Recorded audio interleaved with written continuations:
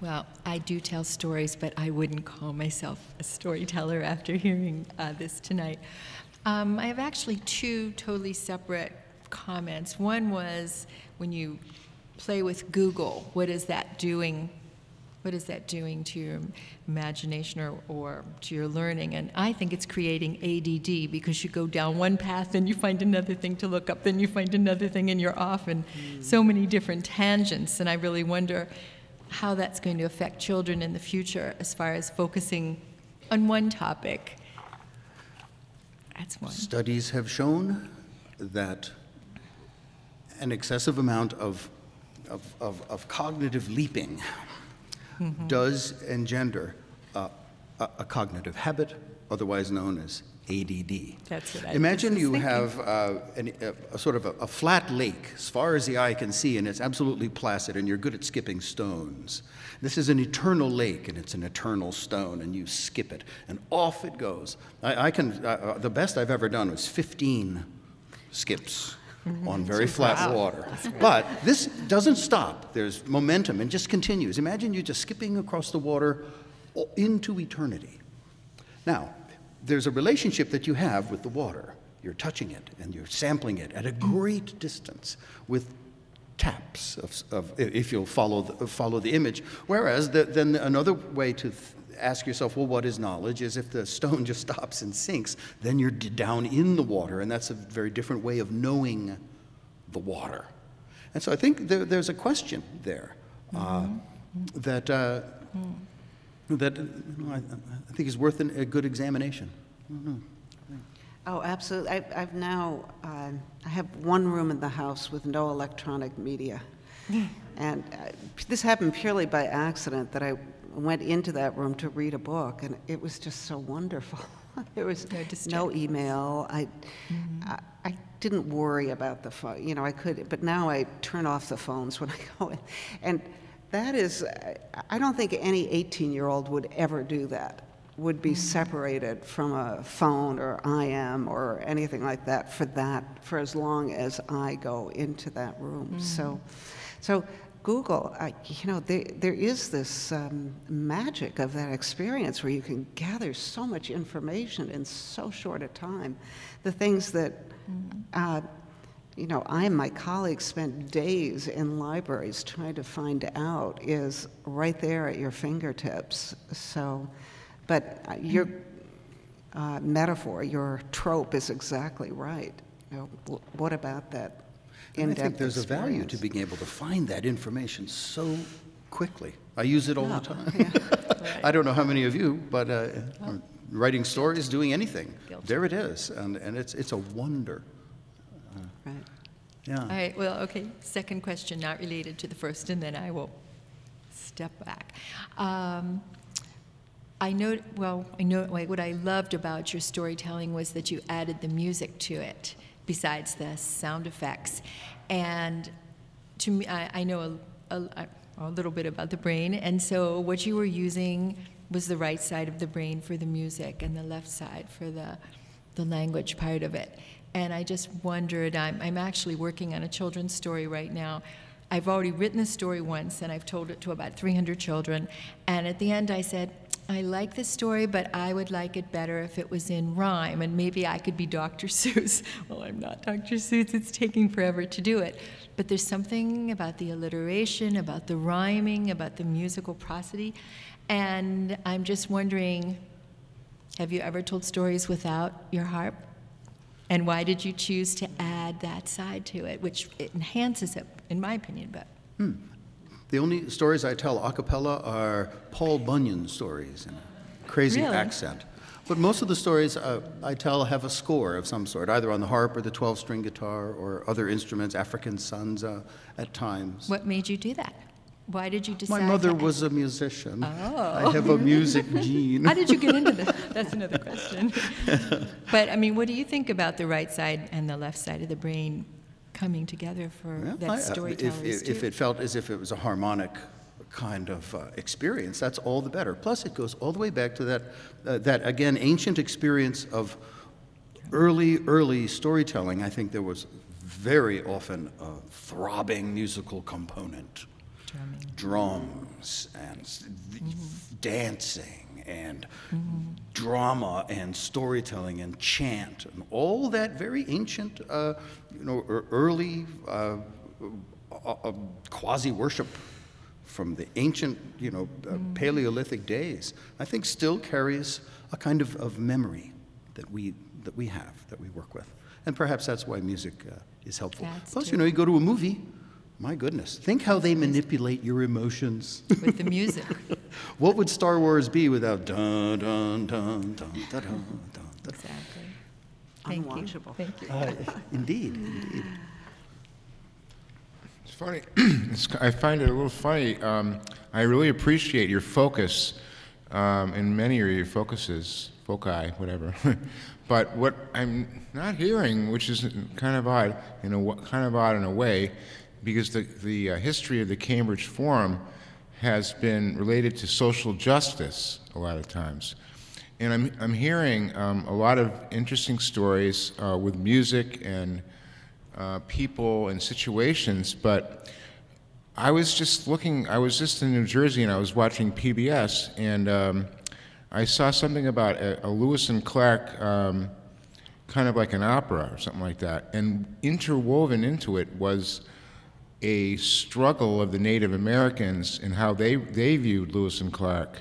And that was like a story being told, juxtaposed onto the Lewis and Clark program, and it was a story of struggle and social justice. I saw it to be, actually. And I'm actually here because I've been thinking about reviving a storytelling group in the venue of peer advocacy with people who have been up against psychiatric oppression, actually, and some have had more of a moderate reaction to it, and some have had a severe reaction to it, and some like their therapist. But the point is that if the story wasn't told when a person was psychiatrically oppressed, then it wouldn't have been as effective, So the story, again, that would be kind of like social justice in a way. It's related. Psychiatry and the abuses of it is also a social justice issue too, or a civil rights issue. So what I'm wondering, Odds and anybody else, if there's a social justice focus, and I don't think you're leaving it out. I think that what you're saying is very alive and refreshing and creative, but I'm wondering if there's a social justice focus, whether it's from a Native American or a psychiatric client or a person from the Holocaust or a black person, whether there's some kind of social justice focus that indeed it's compelling, it becomes compelling if there's a story behind it to really empower the situation. If you could just come up with a focus that was maybe one of your favorite social justice focuses for telling a story. Sure. I told The Rage of Hercules in the Men's Honor Farm out in California, told it to adjudicated youth. We have something called the Hercules process, where kids in the slammer who have genuine rage issues are able to hear a story. It's called The Rage of Hercules. It's 100 minutes long. I do a 50-minute version.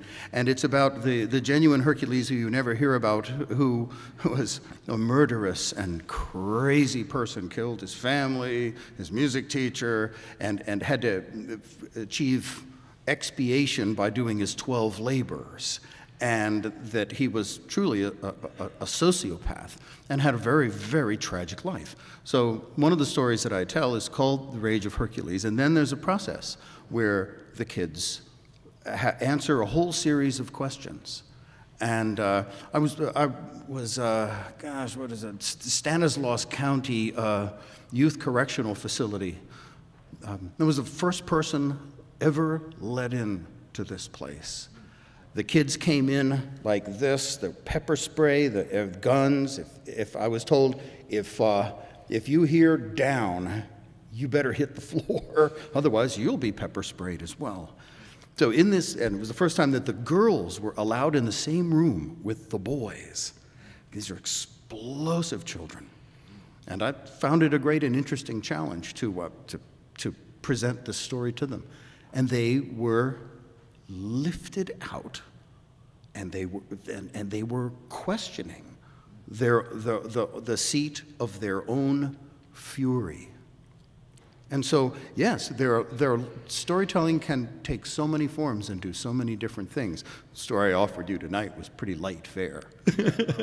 But no, indeed, and I know that psychiatrically, you'd be the expert here. You should ask Sasha more than me. Yeah, if you'd like to make a comment, I'd appreciate it if you'd like to. Psychiatric, I mean, stories, how stories can empower a psychiatric oppression or whatever. Yeah, sure. I guess it's a very complicated way to think through things, but one thing you try to do with patients, or I try to do, is to help them find their story, their narrative, and whether it's accurate to what really happened in their life may be somewhat less important than that it makes sense to them, that they blossomed into the person that they are today based on the narrative that they have created for themselves. And there's some peaceful settling to doing that. Yeah, I don't work in a clinic or a hospital, but it's just the term patients is used there, but I just, we just say members of a community or clients usually. But, just I guess if you're in a hospital setting, they do use the word patients, but, depends on what setting you're in. Right. Okay, thank you. But I was thinking about what you were saying, Otz, which is storytelling is active and the audience is passive, and then you trade off and they become active then. Oh, absolutely. There's an entire feedback process where many, many questions are asked. And you just use the story as much the way a fairy tale will help a very young child work through sort of like, it's a complex whirligig. Bruno Bettelheim talked a lot about this in his Uses of Enchantment book, about how a fairy tale, sometimes a child will want to hear it over and over and over again because it has a salutary effect. It allows them to feel unconscious feelings and have release of those unconscious feelings while imagining. And the myths, the heavy myths, such as the Hercules myth, for older kids, I've found, has that same kind of vicarious release mechanism. Yeah. There is a book by Mark Saltzman who, it's called True Notebooks, and he also went to a juvenile detention center where most of the juveniles had committed murder and were awaiting trial to be tried as adults, and he taught them how to write. And they wrote their stories, which were quite beautiful, and he includes them in the book. And it helped all of them. The sadness of the stories, well, the sadness of his book is that as they wrote their stories, they were peeling off to go to court and be jailed for the rest of their lives. But I guess they felt a little bit better. It seemed. I mean, they felt better for the writing. Yeah, absolutely. Once upon a time, I worked on a radio drama series, and I was reminded of that experience when you're making your water drips in the cave and blowing of the wind. And we did 19th century American fiction, and I had to help create the sound of the Mississippi River and of the cave where Huckleberry Finn went with Jim, and just creating the acoustic landscape and doing storytelling on the radio was a wonderful experience.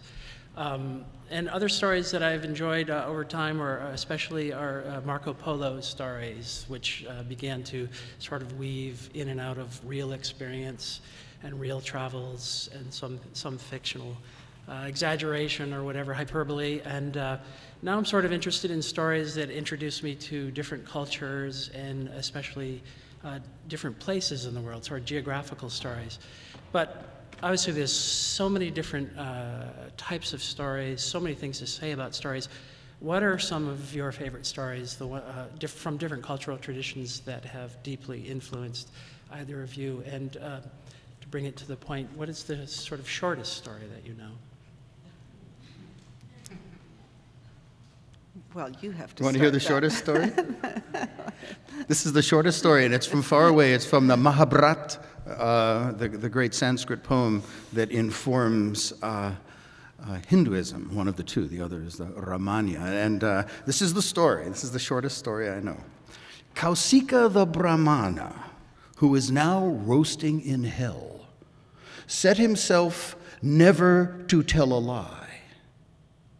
And when the murderers ran after their victim and asked Kausika the Brahmana, "Where are they?" he did not lie, and he said, "He went that way."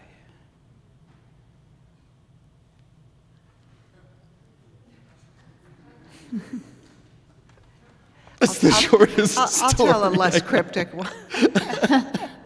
This is one that I always use with my students because they create the story in their heads. And all I have to do is say a girl, a wolf, the woods, and they have the story. But each one has a different they then have to tell the story, and each version is different, astonishingly. I think Ernest Hemingway wrote a 6-word short story, and I think it was "New baby shoes for sale." I think that was it.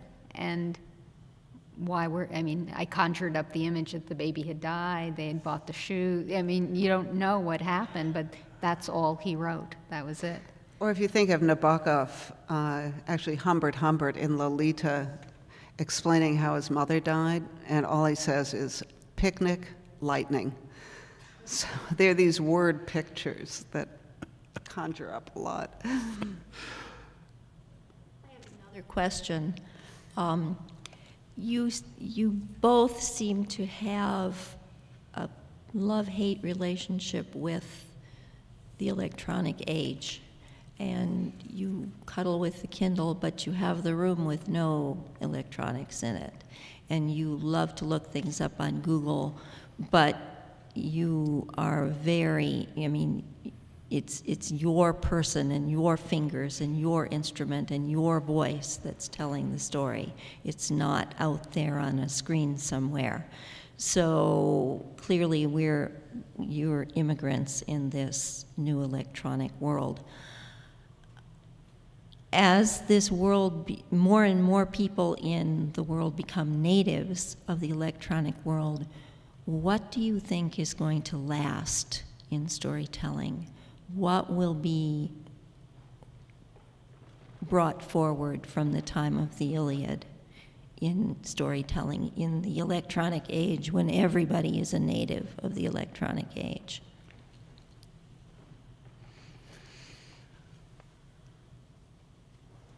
I think that certain stories have lasting power.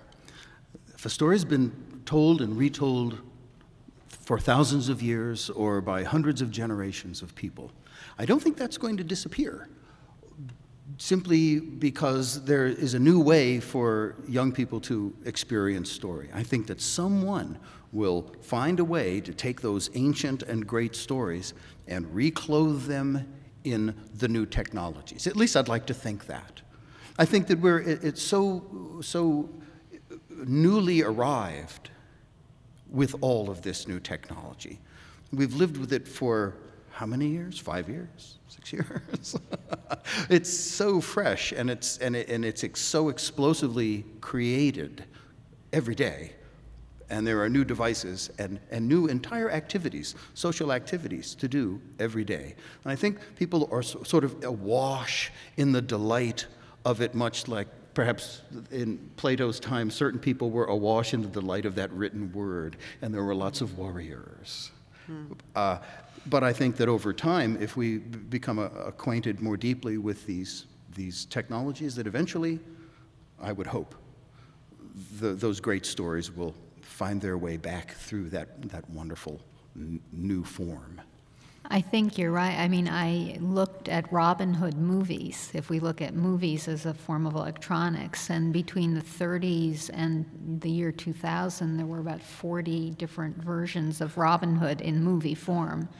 And I thought, somebody needs Robin Hood. A lot of people need Robin Hood if they keep making the story over and over and over again from various slants and different characters' perspectives in real person form and animated form. So our movies are new folklore?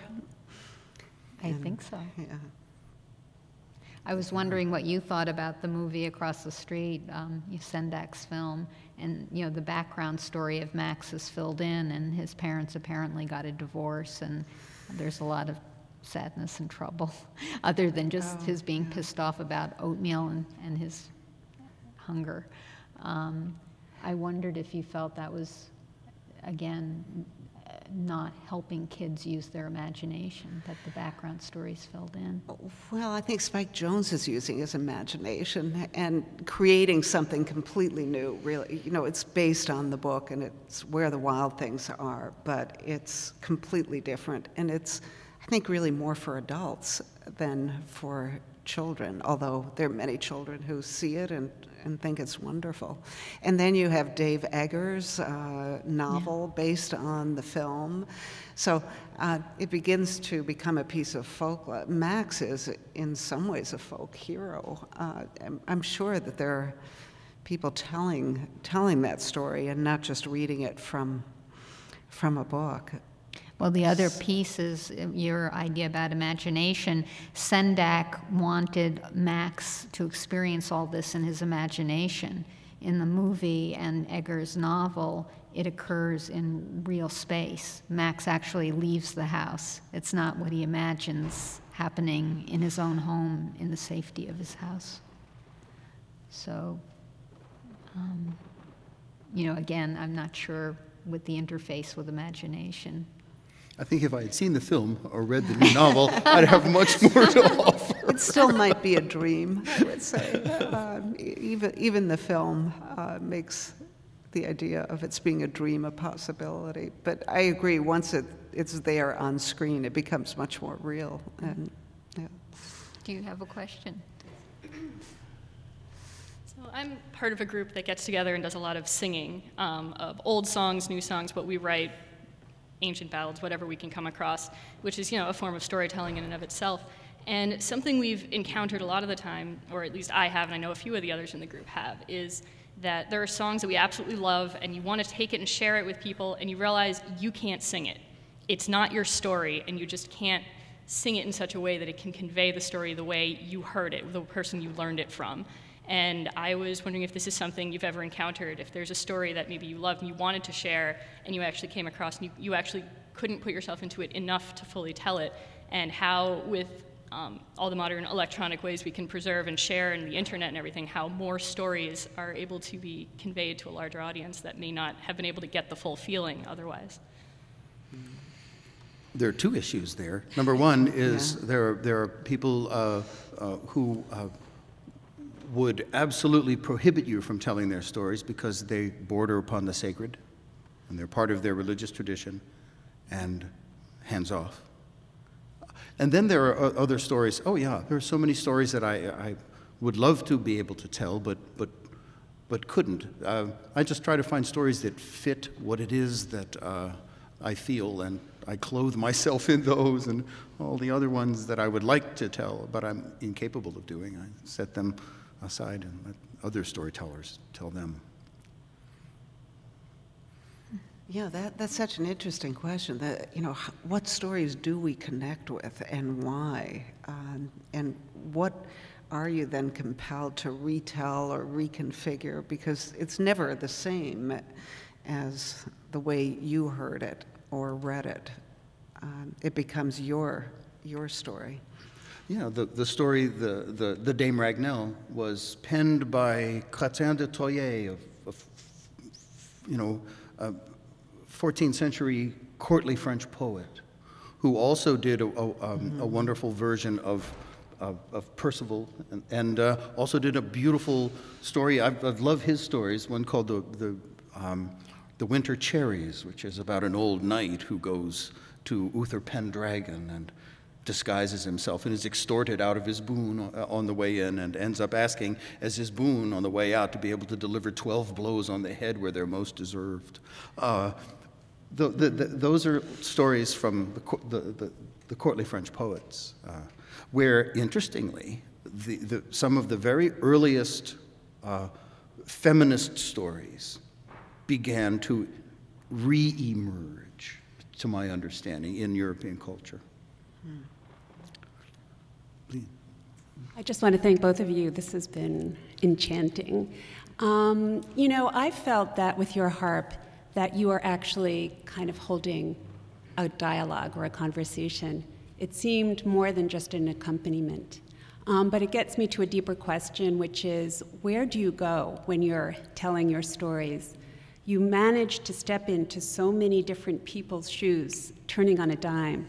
And the power, I don't know whether it's just rote or are you emotionally inhabiting these people. The whole point of a story, at some level, is to, well, if we weren't empathetic animals to start off with, stories would get us nowhere. So I'm wondering your powers of empathy with your characters.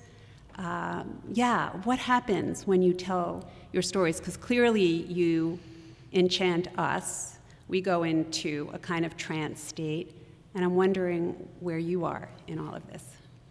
Oh, I'm right in that very same spot. I really feel a lot for my characters. There are a great many of them. It's an act of imagining where there's a point of view. And if you can imagine yourself in the body looking out of the eyes of a character, then that really, at least in the way I do this sort of work, assists me immensely. Because I'm visualizing the story from within the eyes of the character. It's not over there, but it's rather journeying around through the eyes of the character so that they can see each other and speak to each other. And then as far as the music goes, it's an extemporaneous kind of activity. I've played the harp a long time now, and when a certain sort of moment comes, there are a certain number of leitmotifs. Leitmotif, like a Wagnerian leitmotif. It's like dun dun dun dun dun dun dun dun. That's one of John Williams's best leitmotifs. Yes, and so I have a bunch that I'll pull out to either make it, if we go to a minor key, that will in the listener hopefully signal that, oh well, this isn't all sunlight and flowers. But then if you go to a sort of a major key and there's something sprightly happening, then hopefully that adds to the mood of the listener, and there's an elevation and a sort of a different feeling to the story. So is every performance different? I mean, None of it's rote. None of these has ever been written down. They're storytellings. They always say something a little different. The music is always a little different. But I have a body of ideas that I call upon. But So- I've never told the same story the same way Really? twice, ever. Really, that's interesting. Yeah, because earlier you talked about the Star Wars movie as sort of manipulative, emotionally manipulative, but Well, your just all stories movie are all music, all right, movie music. but also a lot of stories and the music you play. Are you consciously trying to manipulate the emotions of your audience? Yeah. It's part of the entertainment. That's right. Yeah. Okay, and I have another Manipulate is a word that perhaps we could adjust slightly. Right. Excite with, perhaps, is the way I look at it, or enhance from. So that's more the way I look at it. Well, because also going back to the ancient stories, the tradition that you come from, and this is actually a question for both of you. A lot of the stories that resonate, there are good guys and bad guys, and the good guys are always part of your group, part of your community, maybe it's even you, and the bad guys are the ones out there, the competitors. A lot of the games, the video games, you're good guys, killing, fighting, slicing up bad guys. And so there's a dark side to storytelling as well, and I'm sure you've contemplated, but maybe could say a few words about that. As much as you're making everybody around you if they're hearing the story, they're feeling good, they're part of the group, but often they're conjuring up negative emotions towards people who are not part of your community.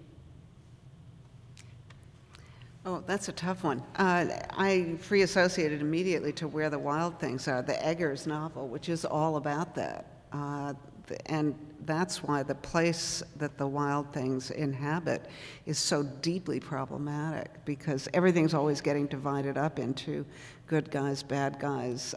There is conflict, there's war, there's melodrama. And of course, you need conflict in stories.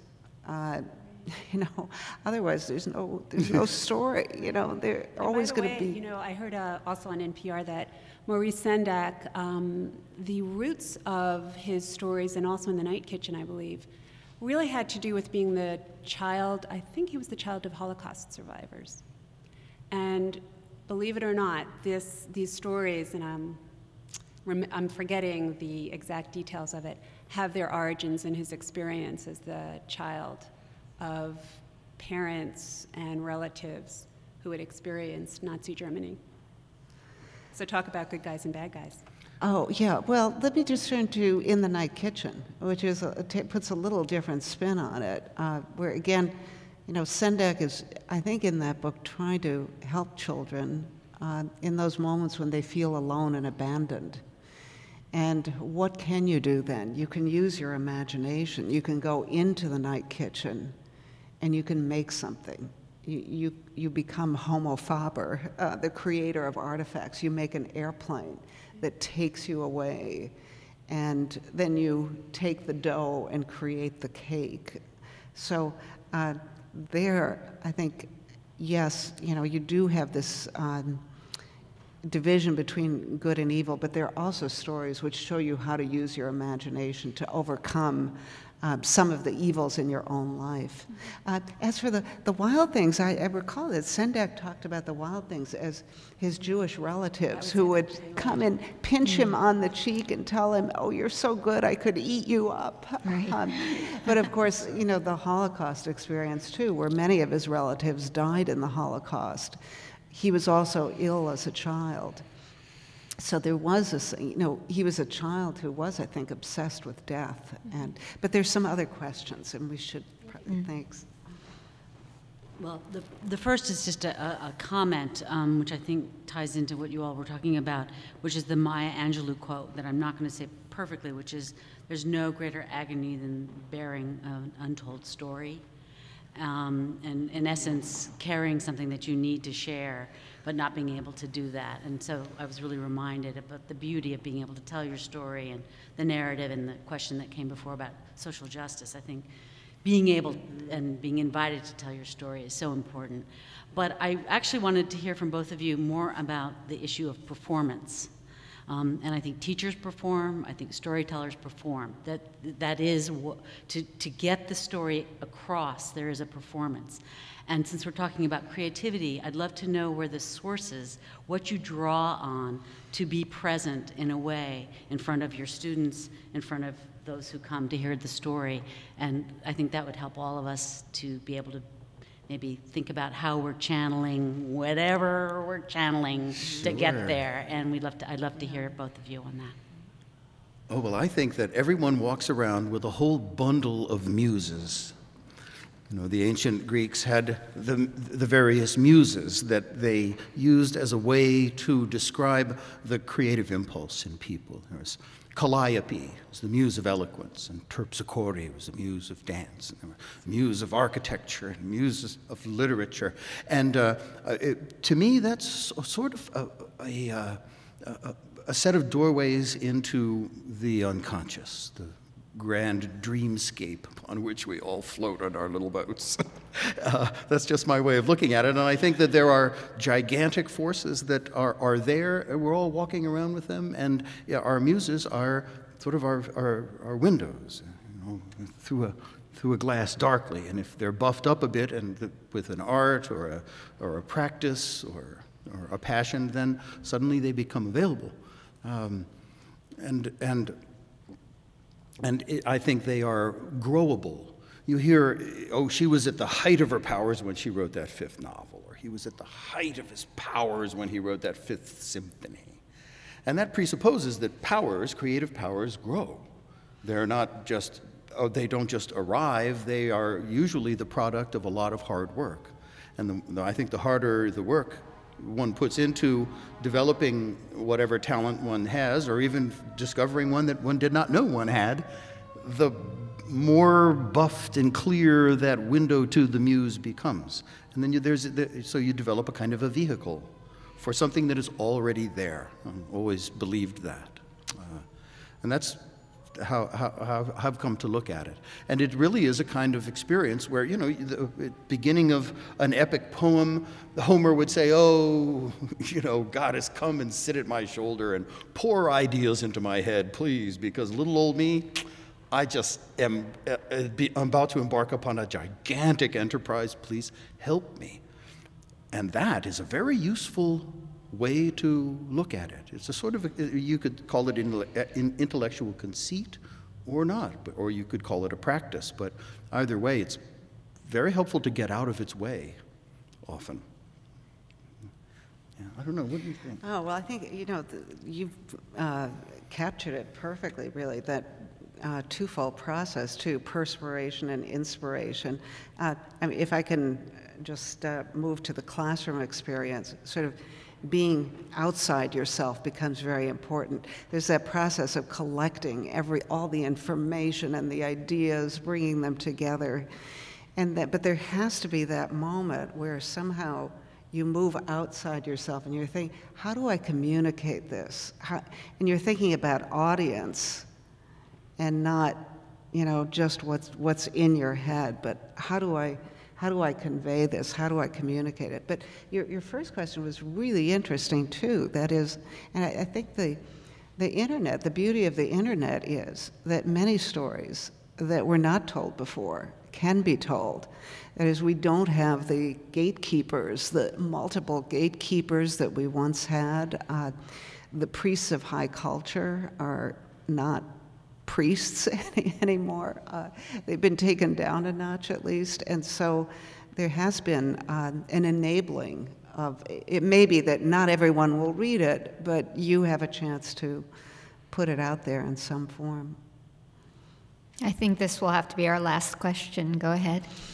Hi, thanks for being here. I really enjoyed this. First, a brief comment about muses and genius inspired by your previous comments is Elizabeth Gilbert has a marvelous talk at TED.com, speaking of accessible online, where she talks about, she's the author of Eat, Pray, Love, among other books, which has been wildly popular, and she talks about how the ancient Greeks had this idea of genius not as a quality that a person has innate to them, but as something that they are visited by. And a genius might inhabit a room, almost like a genie, and that when people would come up to her and say, oh, well, after she had published and was so successful, well, come up to her with concern and say, well, how does it feel knowing that this is probably the peak of your career and it's only downhill from here? And so she has some great comments about that. But what I wanted to comment on and ask about is that stories have a marvelous way of making the past real and bringing it alive, but they can also help make the future seem more real and alive and help people envision possibilities of things to come. I'm a big fan of science fiction, especially things like Star Trek, which envision a future of humanity working together and moving beyond our petty problems. And so I wanted to ask, one, if any of you have comments on storytelling and its ability to, or its use as a tool to help people envision possible futures. And also, I guess for Odds especially, as a storyteller, do you have any stories that you tell that you feel are especially about the future in particular and not about the past or about potential presents, but more explicitly about possible futures?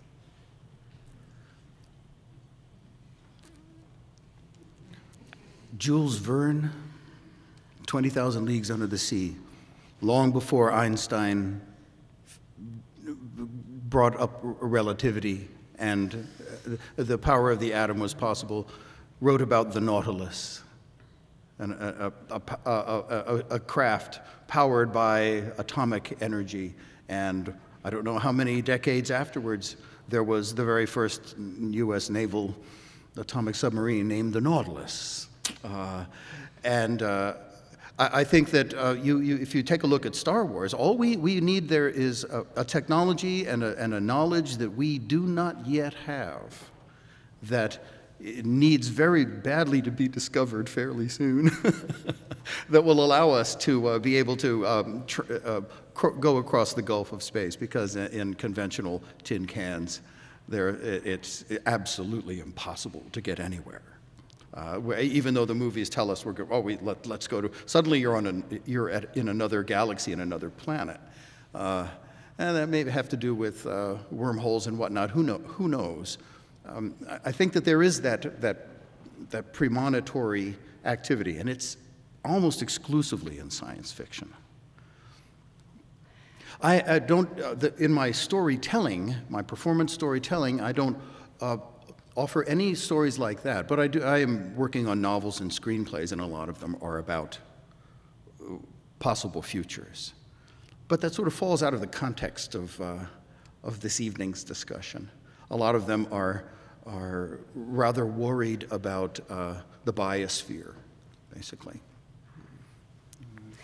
I think you actually also get it in fairy tales, the premonitory power, that is the ability to envision a future, a utopia, something that may never be, but to explore these sorts of perils and possibilities.